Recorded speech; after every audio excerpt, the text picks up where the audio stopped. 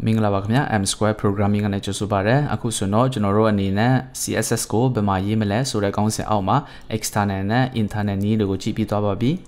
External Need go Tomio Yeme Solution, General Nina, CSS Find Tatat at Titku, Tisao Mapipare, Biloshin, Edifying Go, HTML document ma, link tag go Tombubidama, checks a Pia Bame. Internal new atombu meso no HTML document atwinte ma be tu ye head tag ye aja ma style tag ko atombu bi do ma general CSS ကိုရေးရပါမယ်ဒါဆိုရင်ဒီဗီဒီယိုမှာတော့ကျွန်တော်တို့မကြည့်ရသေးတဲ့ inline လေးကိုကြည့်သွားရအောင်ပါဒါကတော့ကျွန်တော်တို့အရင်ကဗီဒီယိုမှာကြည့်သွားတဲ့ HTML ဖြစ်ပါတယ်ကျွန်တော်ဒီမှာအရင်ကဗီဒီယိုမှာဒီ external နည်းကိုသုံးပြီးတော့မှဒီ CSS file ကို check set ထားတဲ့ဟာကိုခဏလေးဖြတ်ထားလိုက်ပါမယ်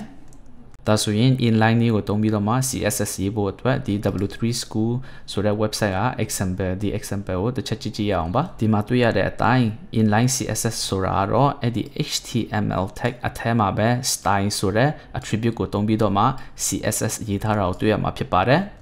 ဒီမှာကြည့်လိုက်မယ်ဆိုလို့ရှိရင်ကျွန်တော်တို့သုံးဖူးတဲ့ CSS ကိုတွေ့ရမှာဖြစ်ပါတယ်ဥပမာဆိုလို့ရှိရင်ဒီမှာ declaration တစ်ခုပြီးလို့ရှိရင်သူ့ကို semicolon ခံပြီးတော့မှဒါက declaration တစ်ခုပေါ့နော်ပြီးလို့ရှိရင်စာလုံးနှလုံးဆိုလို့ရှိရင်သူကြားမှာ dash ခံထားတာတွေ့ရမှာဖြစ်ပါတယ်ဒါကတော့ style ဆိုတဲ့ HTML attribute ကိုသုံးပြီးတော့မှ CSS ကိုရေးထားတာဖြစ်တယ်လို့အဲ့ဒါကို inline နည်းနဲ့ရေးထားတဲ့ CSS လို့ကျွန်တော်တို့ခေါ်လို့ရပါတယ်ကဲဒါဆိုလို့ရှိရင်ဒါကိုကျွန်တော်တို့ဒီ HTML document မှာရေးကြည့်ရအောင်ပါသူ့ကိုရေးမယ်ဆိုလို့ရှိရင်ပုံမှန်လိုပဲသူကဒီ angle bracket အဲ့ဒီ HTML tag ရဲ့နာမည်ပြီးလို့ရှိရင် space ခံပေးရပါမယ်ပြီးလို့ရှိရင်ကျွန်တော်တို့အသုံးပြုရမယ် HTML attribute ကသူက style ဆိုတဲ့ attribute ဖြစ်ပါတယ်ပြီးလို့ရှိရင်ညီမျှခြင်းပြီးလို့ရှိရင် အဖွင့်အပိတ်ကြမှာကျွန်တော်တို့ CSS ကိုရေးလို့ရပါတယ်ကဲဒါဆိုရင်ဒီ p tag ထဲကစာကို color green ပေးပြီးတော့မှ font size ကို50ပြောင်းကြည့်ရအောင်ပါ color ကို green ပြောင်းချင်တယ်ဆိုလို့ရှိရင်ကျွန်တော်တို့အရင်ကဗီဒီယိုမှာကြည့်သွားတဲ့အတိုင်း color ဆိုတဲ့ property ကိုအသုံးပြုပေးမှာဖြစ်ပါတယ်ပြီးလို့ရှိရင် colon ပြီးလို့ရှိရင်သူ့ရဲ့နောက်မှာပါအယောင်ကိုထည့်ချင်တယ်ဆိုတာကိုရေးပေးရမှာဖြစ်ပါတယ်ဥပမာအနေနဲ့ကျွန်တော်တို့ green ကိုထည့်ချင်တယ်ဆိုလို့ရှိရင် green ရေးလိုက်ပါမယ်ပြီးလို့ရှိရင်နောက် declaration တစ်ခုရေးဖို့အတွက်ကျွန်တော်တို့ semicolon ခံပေးရပါမယ်ပြီးလို့ရှိရင်ကျွန်တော်တို့ font size ကို50လိုချင်တဲ့အတွက်ကျွန်တော်တို့ font size ဆိုတဲ့ property ကိုသုံးပေးရမှာဖြစ်ပါတယ် font size ကစကားလုံးတစ်ခုဆိုတော့ dash ခံပေးရပါမယ်ပြီးလို့ရှိရင် size ပြီးလို့ရှိရင် colon လာမယ်ပြီးလို့ရှိရင်50ပေါ့နော်50ရဲ့အနောက်မှာကျွန်တော်တို့ pixel px ဆိုတဲ့ဟာ pixel ရဲ့အတူကကိုထည့်ပေးရမှာဖြစ်ပါတယ်ဒါကို run လိုက်မယ်ဆိုလို့ရှိရင်ဒီ p tag ထဲမှာရှိတဲ့စာကတွေ့တဲ့အတိုင်းပဲ font size 50ဖြစ်သွားပြီးမှသူ့ရဲ့ color တော့ green ပြောင်းသွားမှာဖြစ်ပါတယ်ဒီ style ဆိုတဲ့ property ရဲ့ဒီ value အထက်မှာကျွန်တော်တို့ကြိုက်တဲ့လောက် declaration ကိုရေးလို့ရပါတယ်ဥပမာဒီမှာဆိုလို့ရှိရင်ကျွန်တော်တို့ declaration တစ်ခုရေးထားပါတယ်နောက်တစ်ခုရေးချင်တယ်ဆိုလို့လည်းရပါတယ်ဥပမာနောက်တစ်ခုရေးမယ်ဆိုရင်ကျွန်တော်တို့ semicolon ခံပေးရပါမယ်ကဲဒါဆိုရင်ကျွန်တော်ကဒီစာကိုညာဘက်ကနေစပြီးတန်းစီစေချင်တယ်ဆိုရင် text align ဆိုတဲ့ property ကိုသုံးပါမယ်ပြီးလို့ရှိရင်ကျွန်တော်က text align right လို့ရေးပြီးတော့မှ run လိုက်မယ်ဆိုလို့ရှိရင်ဒီစာကညာဘက်ကနေတန်းစီနေတာကိုတွေ့ရမှာဖြစ်ပါတယ်ဒီလို style attribute ကိုအသုံးပြုပြီးတော့မှ HTML element တွေအထက်မှာ CSS ရေးတာကို inline CSS လို့ခေါ်ပါတယ်အခုဆိုတော့ကျွန်တော်တို့အနေနဲ့ external ရော internal ရော inline နည်းရောအကုန်လုံးကြည့်ပြီးသွားပါပြီကျွန်တော်အရင်ကဗီဒီယိုမှာပြောခဲ့တဲ့အတိုင်းပဲ external ကတော့ဒီ3ခုထဲကအသုံးအများဆုံးနည်းဖြစ်ပါတယ်ဘာဖြစ်လို့လဲဆိုတော့ external နည်းနဲ့ရေးမယ်ဆိုလို့ရှိရင်သူဟာသူ CSS ကို file အတစ်တစ်ခုထဲမှာတင်စီထားနိုင်လို့ဖြစ်ပါတယ်အဲ့လိုတတ်တင်စီထားနိုင်မယ်ဆိုလို့ရှိရင်နောက်ပိုင်းကျွန်တော်တို့ complex ဖြစ်တဲ့ website တွေကိုတိစောက်သွားမယ်ဆိုလို့ရှိရင်အများကြီးအကျုံးဝင်ပါတယ်အဲ့ဒါကိုနောက်ပိုင်းကျန်တဖြည်းဖြည်းနဲ့ပို့ပြီးတော့တည်လာမှာဖြစ်ပါတယ်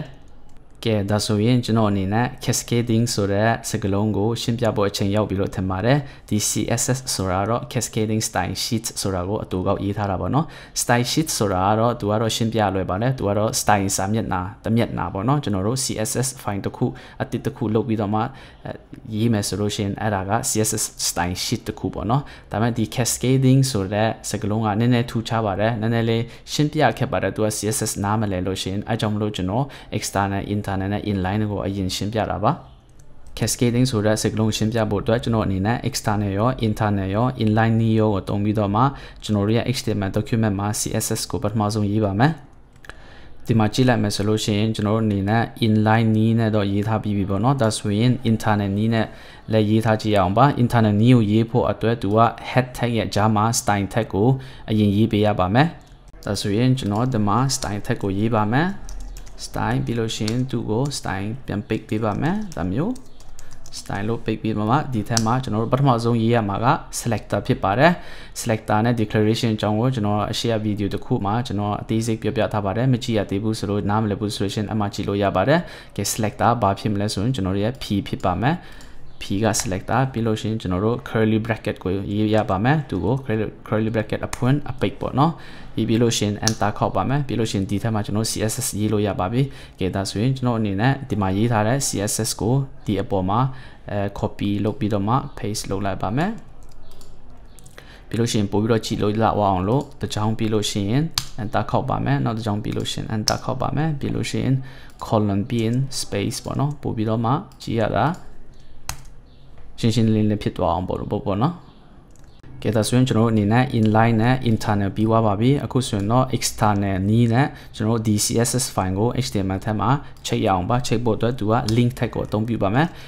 ဒီဟာအကြောင်းကိုကျွန်တော်အရင်ကဗီဒီယိုမှာတေးစိတ်ရှင်းပြခဲ့ပါတယ်တကယ်လို့မကြည့်ရသေးဘူးဆိုရင်အမှကြည့်လို့ရပါတယ်ပြီးလို့ရှိရင်သူက rel ဆိုတဲ့ attribute ကိုအသုံးပြုပြီးတော့မှညီမျှခြင်းပြီးရင် code ရဲ့အထက်မှာကျွန်တော်တို့ style sheet ဆိုတာကိုရေးပေးရပါတယ်ပြီးလို့ရှိရင် href ပေါ့နော် href ရဲ့ value ကကြတော့ကျွန်တော်တို့ဒီ css ရဲ့ file ရဲ့နာမည်ကိုရေးပေးရမှာဖြစ်ပါတယ် style.css ဆိုတာပါမယ်ပြီးလို့ရှိရင် self closing tag မလို့ဒါမျိုးပိတ်ပေးရပါမယ်အခုကျွန်တော်တို့ဘာလုပ်ထားပြီလဲဆိုလို့ရှိရင်ဒီ inline css မှာရောဒီ internal css မှာရောဒီ external CSS မှာရောပေါ့နော်ဒီ CSS 3ခုစလုံးမှာဒီ property 3ခုကအတူတူပဲဖြစ်နေတာကိုတွေ့ရမှာဖြစ်ပါတယ်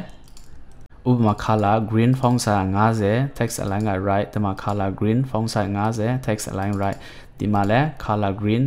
font size က50 text align right ပေါ့နော်နောက်တစ်ခုရှိတာဒီ CSS ကဘယ်ဟာအရင်ရေးရပါတယ်ဥပမာကျွန်တော်ဒီမှာ font size ကိုနောက်ဆုံးမှာရေးထားတဲ့ကိစ္စမရှိပါဘူးဒါမျိုးရေးထားတဲ့အတူတူပါပဲကဲဒါဆိုရင်ဒီ property 3ခုအတူတူဖြစ်နေပါပြီကဲဒါဆိုရင်ကျွန်တော်ဒီ external CSS မှာ color ကို red ပြောင်းလိုက်မယ်ဆိုလို့ရှိရင်ဘာဖြစ်လာမလဲလို့ထင်တယ်လဲဒါကိုကျွန်တော် run လိုက်မယ်ဆိုလို့ရှိရင်အဲ့ဒီ p tag ထဲမှာရှိတဲ့စာက red ဖြစ်မလာတော့တွေ့ရမှာဖြစ်ပါတယ်ဒီမှာကျွန်တော် p tag ကို red ပေးပါလို့ပြောထားပေမဲ့လည်း red ဖြစ်မလာတော့တွေ့ရမှာဖြစ်ပါတယ်အဲ့ဒါကဘာဖြစ်လို့လဲဆိုလို့ရှိရင် CSS user base နဲ့ကြောင့်မလို့ပါဒီလိုမျိုး internet browser တွေဖြစ်တဲ့ Google Chrome တို့ Firefox တို့ Safari တို့ဟာဒီလိုမျိုး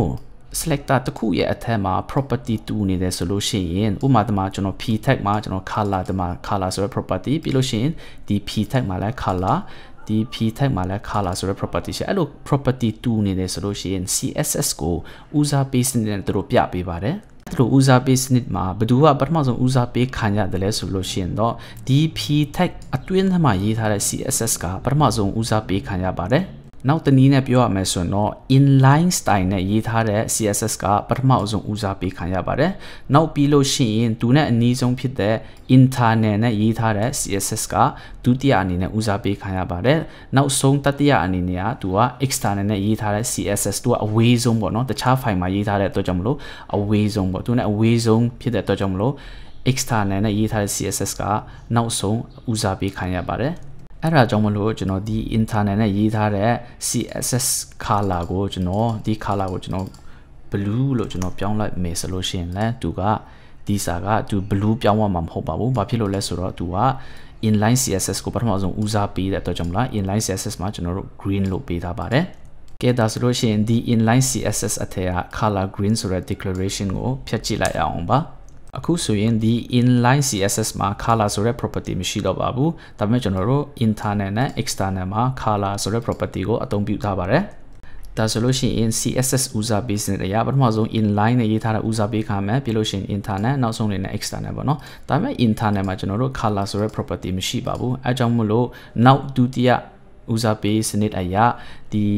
internal နဲ့ရေးထားတဲ့ CSS ကသူကဦးစားပေးခံမှာဖြစ်ပါတယ်သူမှာ color ဆိုတာ blue ဆိုတာပါတဲ့အတွက်ကြောင့်မလို့ဒါကိုကျွန်တော်တို့ run လိုက်မယ်ဆိုလို့ရှိရင်ကျွန်တော်တို့ရဲ့စာ blue ဖြစ်သွားမှာကိုတွေ့ရမှာဖြစ်ပါတယ် internal က external ထက်အရင်ဦးစားပေးခံရတာမို့လို့ဒီ external မှာကျွန်တော်တို့ color red လို့ရေးထားပေးမယ်လေဒီ internal ထက်မှာရှိတဲ့ color blue ကပထမဆုံးဦးစားပေးခံမှာဖြစ်ပါတယ်ဒါကြောင့်မလို့ကျွန်တော်တို့ရဲ့စာ blue ဖြစ်သွားပါတယ်ကျန်တဲ့ property နှစ်ခုကြည့်လိုက်မယ်ဆိုလို့ရှိရင်ဒီ inline style မှာအဲ့ဒီ property နှစ်ခုအသုံးပြုထားတဲ့အတွက်ကြောင့်မလို့ကျွန်တော်ဒီမှာ internal နဲ့ရေးထားတဲ့ CSS မှာတကယ်လို့ font size ကို100လို့ပြောင်းလိုက်ပေးမယ်လေ run လိုက်လို့ရှိရင် font size က100ဖြစ်မလာတော့တွေ့ရမှာဖြစ်ပါတယ်ဘာဖြစ်လို့လဲဆိုတော့ inline မှာရှိတဲ့50ကိုသူပထမဦးဆုံးဦးစားပေးလို့ဖြစ်ပါတယ်ဒီ inline မှာရှိတဲ့ font size 50ဆိုတဲ့ property ကိုကျွန်တော်ဖြတ်လိုက်မယ်ဆိုလို့ရှိရင်တော့အခုတော့ဒီ internet ထဲမှာရေးထားတဲ့ CSS ကိုသူကဦးစားပေးမှာဖြစ်ပါတယ်ဒါကို run လိုက်လို့ရှိရင် font size က100ဖြစ်သွားတာကိုတွေ့ရမှာဖြစ်ပါတယ်ဒီလိုပဲကျွန်တော်တို့ဒီ text align right ဆိုတဲ့ဟာကိုဖြတ်လိုက်မယ်ဆိုလို့ရှိရင်လည်းအခုဒီမှာဘာမှမရှိတော့တဲ့ကျွန်တော်တို့ဒီ attribute ကိုဖြတ်လိုက်လိုက်ကိစ္စမရှိပါဘူးဆိုလို့ရှိရင်သူကဥမာကျွန်တော်ဒီ internet မှာ left text align အခုတော့ text align ကဒီ right ဖြစ်နေပါတယ် internet မှာ left လို့ကျွန်တော် change လိုက်မယ်ဆိုလို့ရှိရင်အခုတော့သူကဒီမှာဘာမှမရှိတော့တဲ့ကြောင့်မလို့ internet ကိုဦးစားပေးမှာဖြစ်ပါတယ်ဒါကို run လိုက်မယ်ဆိုလို့ရှိရင်ဒီဘယ်ဘက်ကနေစပြီးတော့တန်းစီတာကိုတွေ့ရမှာဖြစ်ပါတယ်ဒီဘက်ကနေစပြီးတော့သူတန်းစီနေတာကိုတွေ့ရမှာဖြစ်ပါတယ်ကဲဒါဆိုလို့ရှိရင်ဒီ internal မှာရေးထားတဲ့ CSS ကိုဒါကျွန်တော်တို့ဖြတ်လိုက်မယ်ဆိုလို့ရှိရင်တော့ဒီ external မှာရေးထားတဲ့ CSS ကစပြီးတော့အကျုံးဝင်မှာဖြစ်ပါတယ်ဘာဖြစ်လို့လဲဆိုတော့ပထမဦးဆုံး inline ကိုဦးစားပေးတယ်ပြီးရင် internal ပေါ့နော် internal မှာဘာမှမရှိဘူး inline မှာဘာမှမရှိဘူးဆိုတော့အတွက်ကြောင့်မလို့ external နဲ့ရေးထားတဲ့ CSS ကစပြီးတော့အကျုံးဝင်မှာဖြစ်ပါတယ်အခုဆိုရင်ကျွန်တော်တို့ဒါကို run လိုက်မယ်ဆိုလို့ရှိရင် color က red ဖြစ်ပြီးတော့ text align က right ဖြစ်မယ်ပြီးလို့ရှိရင် font size က50ဖြစ်နေတာကိုတွေ့ရမှာဖြစ်ပါတယ်ကဲဒါဆိုလို့ရှိရင် cascading ဆိုတဲ့စကားလုံးကိုရှင်းပြဖို့အချိန်ရောက်ပြီလို့ထင်ပါတယ် cascading ဆိုတဲ့စလုံးက cascade ဆိုတဲ့စကားလုံးနဲ့လာတာဖြစ်ပါတယ် cascade ဆိုတဲ့စကားလုံးကိုကျွန်တော်တို့မြန်မာ dictionary မှာရှာကြည့်လိုက်မယ်ဆိုလို့ရှိရင်ရေတကွန်ဒါမှမလို့ရှိရင်တွေ့ဖြာချစင်တော့အရာဆိုမှအဓိပ္ပာယ်ပြန်လို့ရပါတယ်အခုကျွန်တော်တို့ကြည့်သွားတဲ့ CSS user business ကိုကြည့်မယ်ဆိုလို့ရှိရင်သူကတွေ့ဖြာချစင်တော့အရာလို့ဖြစ်နေတယ်ပါเนาะဘာဖြစ်လို့လဲဆိုလို့ရှိရင်သူက inline ပြီးမှ internal ပြီးမှ external သူရဲ့ user business အရာအဲ့လိုတွေ့ဖြာချစင်လာတာပေါ့เนาะအဲကြောင့်မလို့ CSS ကို cascading style sheet လို့ခေါ်ပါတယ် cascading ဆိုတာတော့တွေ့ဖြာချစင်တော့အရာပေါ့နော် style sheet ဆိုတာတော့ style စာရွက်ပေါ့နော်အဲကြောင့်မလို့ CSS ကို cascading style sheet လို့ခေါ်ခြင်းဖြစ်ပါတယ်ကဲဒါဆိုရင်တော့ cascading style sheet ဆိုတာဘာလို့ဆိုလို့ချင်လဲဆိုတာကိုနားလည်မလို့ထင်ပါတယ်နောက်ဗီဒီယိုတွေမှာတော့ကျွန်တော်အနေနဲ့ဆက်ပြီးတော့မှဒီထက်ပိုပြီးတော့မှ CSS declaration နဲ့ property တွေကိုကျွန်တော်ကြည့်သွားရအောင်ပါအခုလို m square programming ကိုကြည့်ရှုပေးတဲ့အတွက်ကျေးဇူးအများတင်ပါတယ်